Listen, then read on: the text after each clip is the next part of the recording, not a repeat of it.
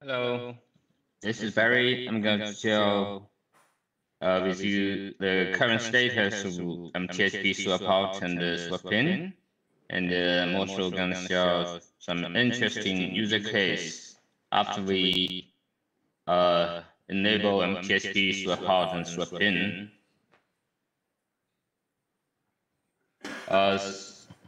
So basically, I start from THP swap out, which is actually Chris and Kairui have already introduced in the previous session. So basically, at the first beginning, only PMD map THP swap out could be swap out without splitting. Then Ryan extend to mTHP.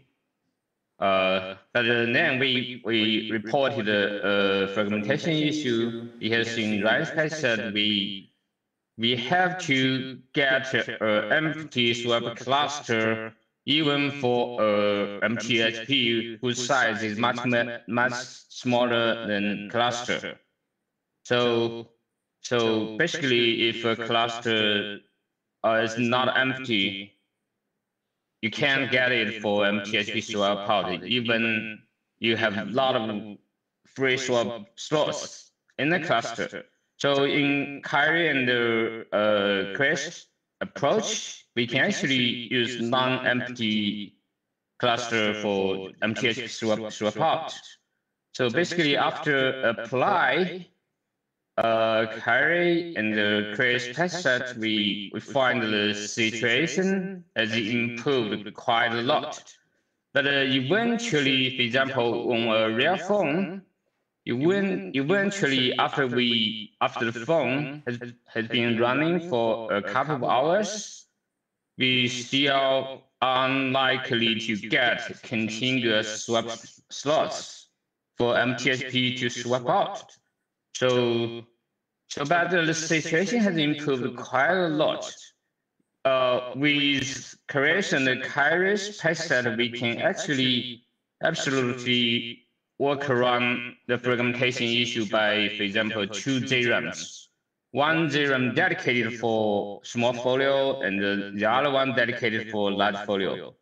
This approach can, for example, make a small folio quarantine in one JRAM, and then the small folio won't spread in a lot of JRAM.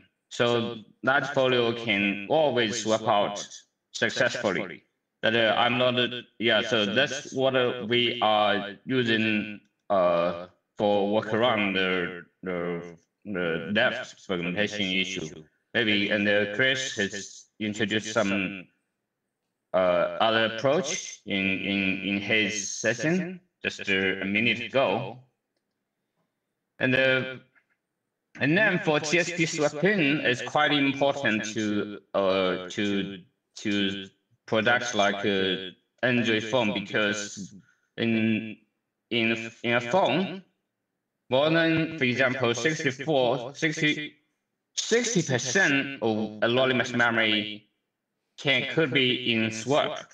So right now, do swap page, for example, do swap page only support small folio swapping. So once a large folio is swapped out, we lose it forever. So somehow we have to like get the large folio back into swap page. So yeah, like Chuanhua and me have been working on this, especially on synchronous I/O devices, and we have got some headset matched previously in 6.11. For example, if we find a large folio in swap cache, then do swap page will map the large folio found in swap cache as a whole.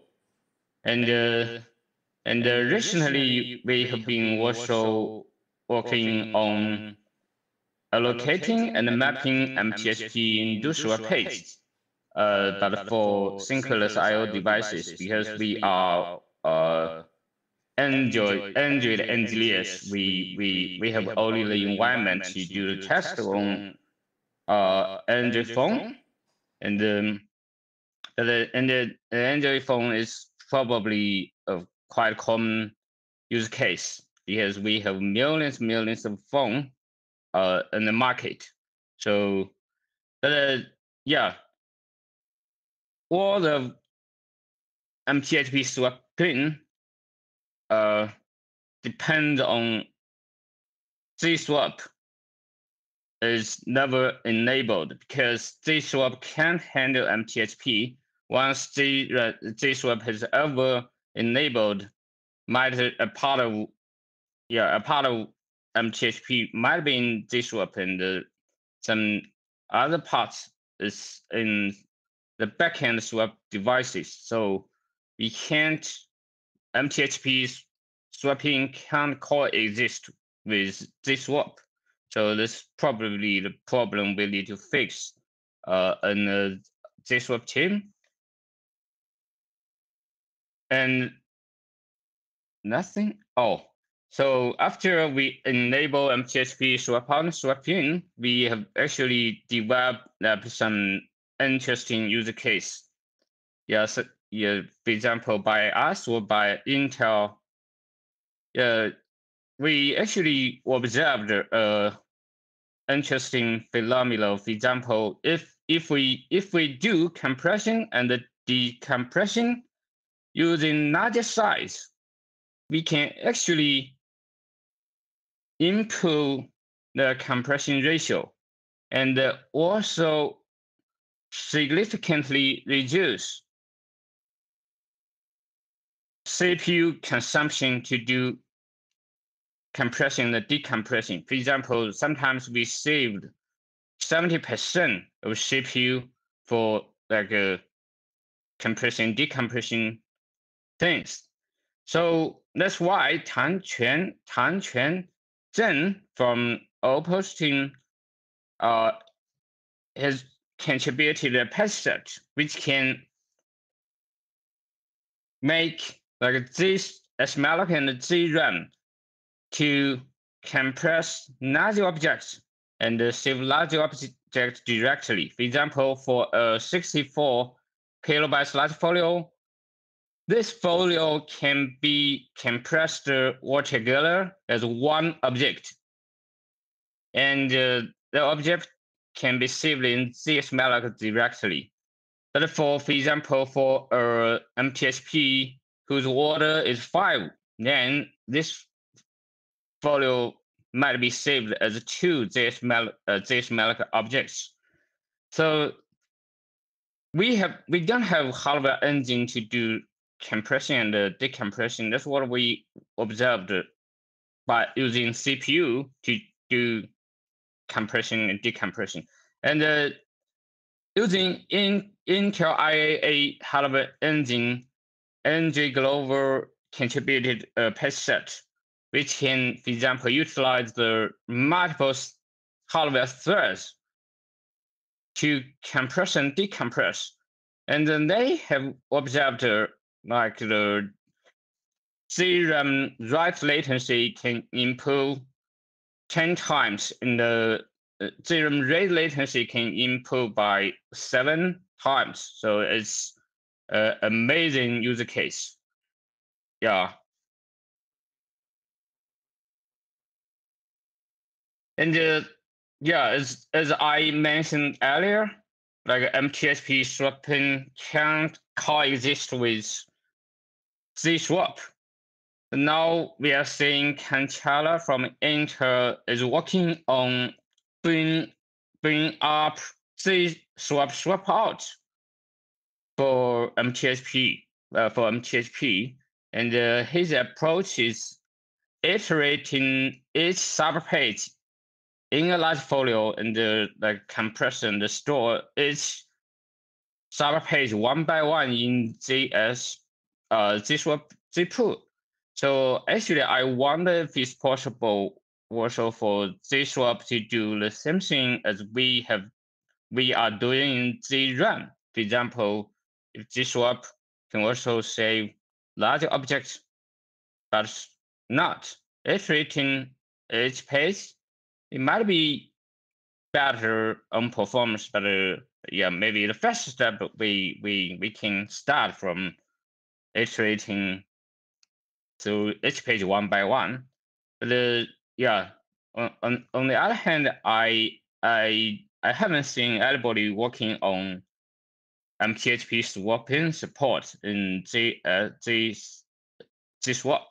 So likely we have to resolve this problem if we want to support both Gswap and mTHP swapping together in the same system.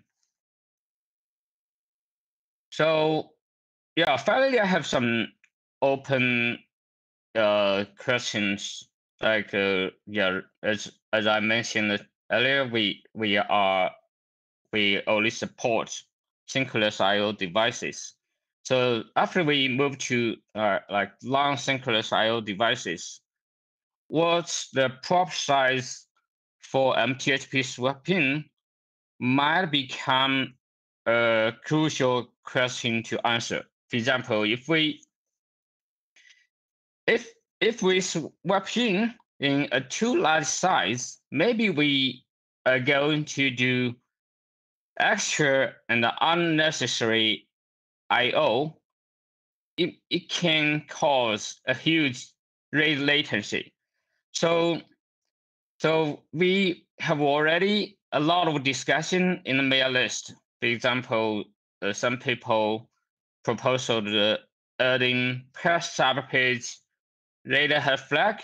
For example, for each subpage, we have a rate ahead flag, and we can use rate ahead flag to determine the swapping size, or even determine if we are going to do mTHP swapping. And we have already tried to add a swapping enabled knob, which was obviously disliked by Willie and Christopher. And recently, I'm considering if we can reuse the existing rate ahead knob, like page class, for swapping rate ahead. We have already existing page cluster which can define the maximum size for swapping. So maybe we can combine page cluster and the mTHP enabled the CSFS control together to set the maximum size for mTHP swapping. I'm not sure if you guys would like it. And some other consideration is from like Ryan's patch set. Maybe we need to consider the hardware architecture. For example,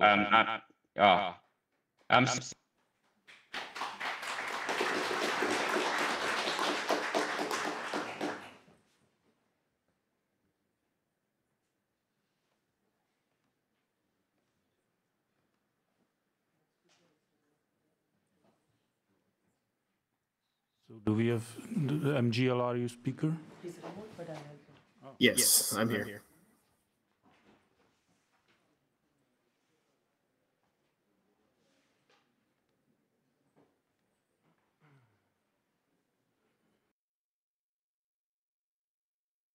You presenters, so you can start. Excellent. Thank you. Okay, so yeah, I'm Axel from Google. Presenting on just some updates around MGLRU, and also, I don't have 15 minutes of content. I'm hoping to collect feedback, the group's interest in this topic, right? So for anybody who hasn't been paying attention to this area, I'll briefly describe what MGLRU is. It's an alternative to the classic active and inactive LRUs. The basic idea is to split the lists up into multi-tier, multi-generational LRUs, roughly ordered by access recency. So each of these generations, which is a list of pages or folios these days, has a birth time stamp, which allows recency comparison across LRUs. So you can compare age from a file and a non-LRU, for example. one of its key selling points is to optimize aging and generation updates by efficiently forward scanning the page tables. So it's very cache friendly. And another big idea it has is to simplify reclaim between a non and file LRUs using a refault eviction based PID controller. So in terms of the current status of MGLRU, it was merged in 6.1, so almost 2 years ago now. Various major distros enable this by default, so Debian, Fedora, and Ubuntu. And within Google, we've adopted this by default in Android and Chrome OS as well. So one of the things I've been working on a lot lately is adopting this in the Google production fleet. So historically, Google ran this thing called KSTLD for time-based proactive aging and reclaim.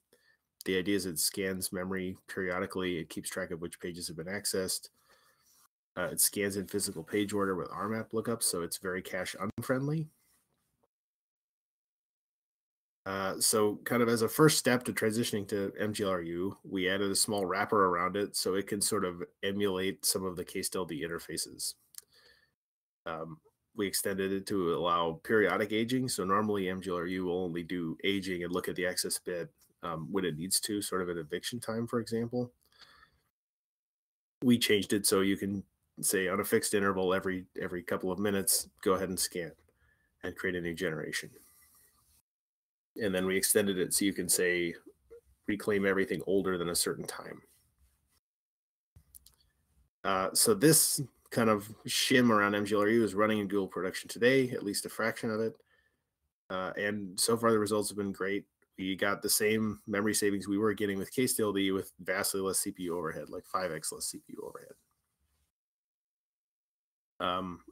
One of the other things we've been working on is extending it with to scan KDM's MMU secondary page tables. So we can do working set reporting and proactive reclaim for VMs as well. One of the important things this series also does is it makes the scan lockless. So this drastically reduces KVM MMU lock latency or lock contention. So I have a link here to the patch series. This is James Houghton's work on the mailing list. And then the lock contention benchmark, that was something Yu Zhao posted in an earlier version.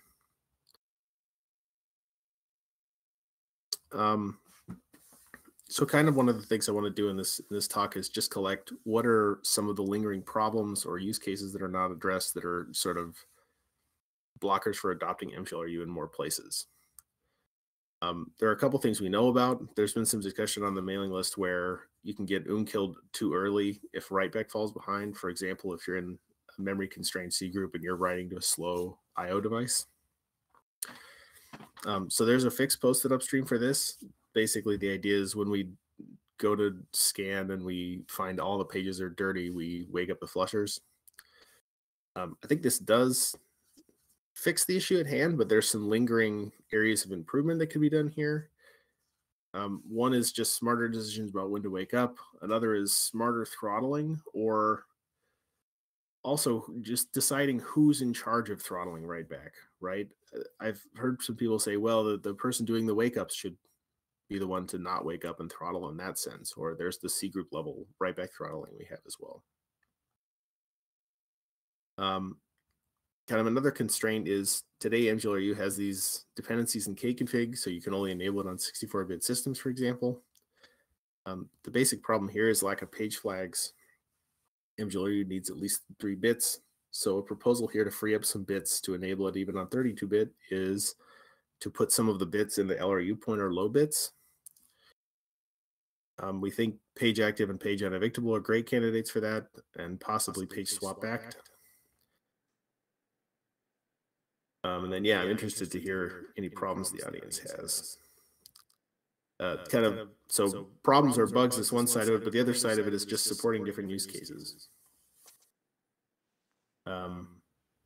So one big use case, MGLRU, as it sits in the upstream kernel today, doesn't kind of address is proactive reclaim and aging like I was talking about. So the sort of KSTLD emulation thing I mentioned isn't really the best interface. It's not maybe what upstream would like. Really, the purpose of it is to match Google's existing stuff.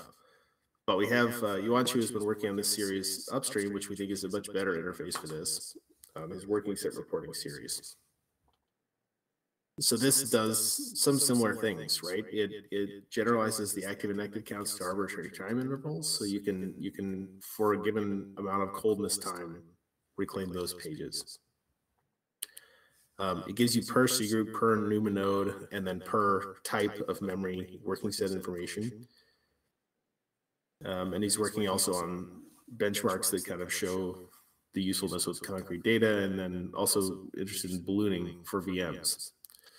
That's another area where we think proactive reclaim could be pretty useful. Another idea is just the MGLRU and the reclaim path generally is full of a lot of heuristics. These heuristics may not be perfect for all workloads or all use cases. So there's an idea that perhaps some of this can be implemented in BPF. That way you can customize it if you have a workload or use case that's not, properly addressed by MGLRU out of the box. We think that kind of an extension would be especially useful for other hyperscalers besides Google to adopt MGLRU, since they have may have pretty particular requirements. So yeah, for the last 7 minutes we've got, I was hoping for some discussion. If anybody has any questions or you have problems with MGLRU, let me know.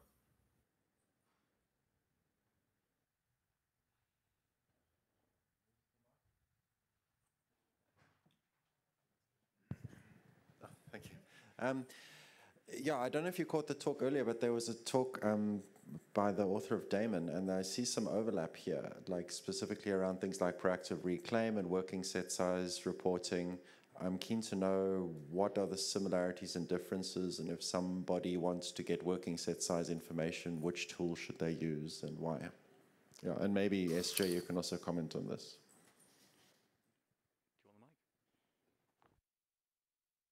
Yeah, for sure. Please go ahead. Yeah, so when we were doing this, we did evaluate both multi-gen LRU and Damon, kind of to see which one would be a better solution for us. I think in the end we went with MGLRU just because it matched better our existing way of doing things. I think also Wei is on the call here, and he did the evaluation. He could provide a lot more details. Sorry to throw him under the bus. Or Sanjay, if you have comments about that. This is Wei. So I think at that time when we did the evaluation, one of the main feature we were looking at, which is supported much better by multi-gen, is that we are doing the system-wide monitoring. So because we are interested in, say, swap out code memory to save memory cost from a system perspective. But I think at that point, demo is a lot more focused on process level view of page height and the code information. Basically, that's basically a much different granularity, which we don't deal with at that time. So another thing is that for us is that because multi-gen as a new LRU replacement, we're going to deploy that in a fleet so that getting the working set information now become like just additional interface wrapped around that, so that we don't have to do like a page table scanning like in two different kind of contexts. There's also like some kind of interaction problems there. So I think probably still need to be sorted out. So basically the cost perspective, that's another angle can be considered. The third angle here is that the multi-gen, the working set information actually is integrated well with LRU itself. Basically, if we want to leverage the working set information to do the reclaim, the page reclaim actually will be consistent with what we see from working set reporting. But with demo, I think all of this structure managed separately. I think there's I think, lower level integration for our use cases.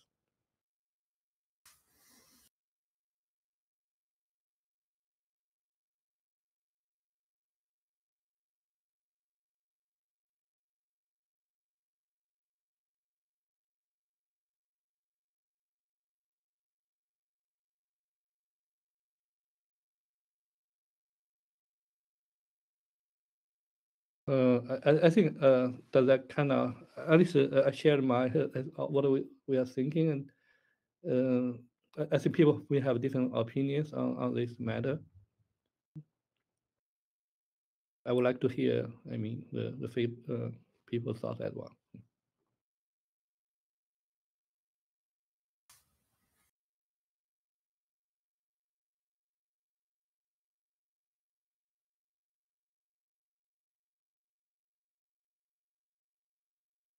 Sorry, I didn't catch the question. For some reason, the audio from the room wasn't coming through for me.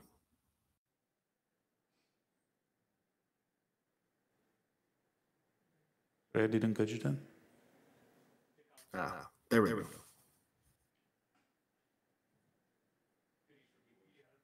Yeah. Do you have any roadmap for MGLRU to replace the traditional LRU so we don't have two different LRU implementations?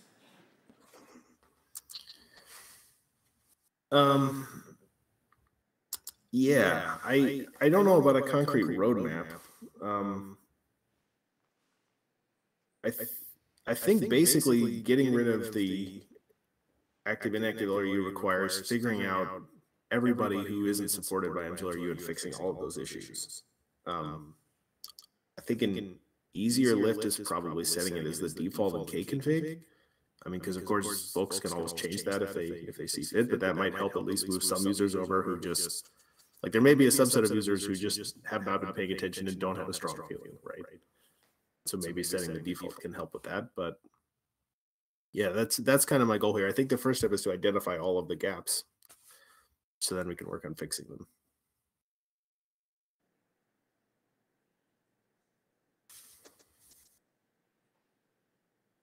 I think basically just to kind of add on or repeat what Axel just mentioned, there's a known problem slide, and then the second bullet point of this new use case slide. I think it probably will be required for us to reach that state, basically, to have only one, at least the kernel implementation.